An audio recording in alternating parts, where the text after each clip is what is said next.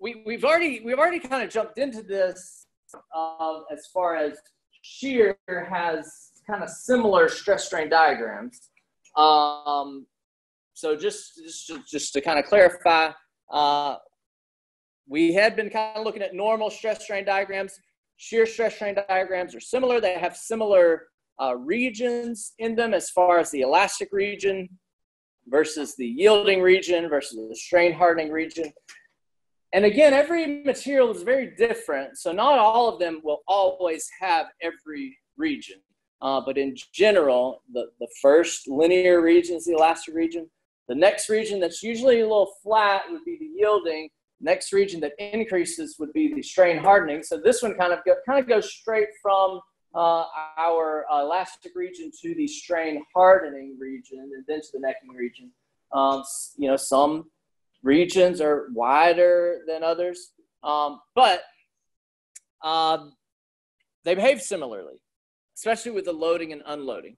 All right, so let's look at shear, and we've mentioned this, but the slope of the shear diagram is not E, it is G, all right? And the E and the G will be different. All right, so you can't just use E. So for shear, the slope is G. We'll call that the shear modulus or shear modulus or modulus of rigidity. Modulus of rigidity.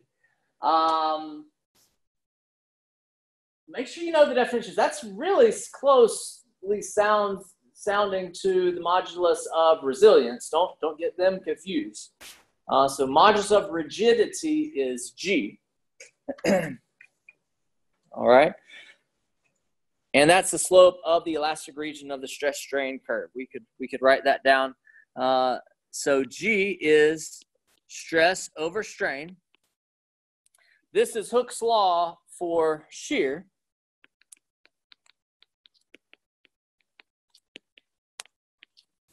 And this is only true in the elastic region. Only true in the elastic region.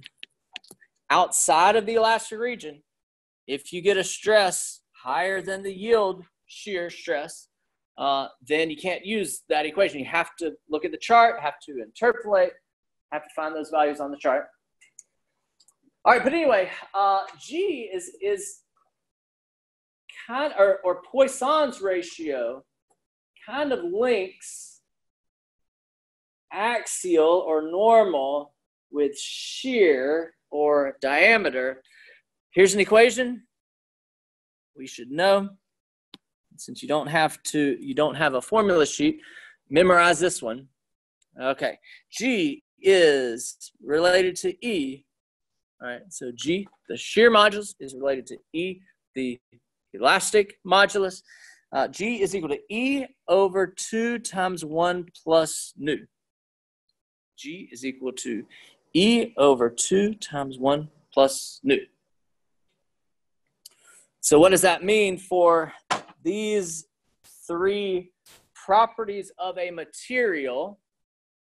You only have to know 2 out of the 3, and you can calculate the third. Okay. So, and you know, maybe you're given the figure to find G, and if you know nu, then you can find E. All right. So anyway, you have to know 2 out of those 3, G, E, and nu, in order to find the third.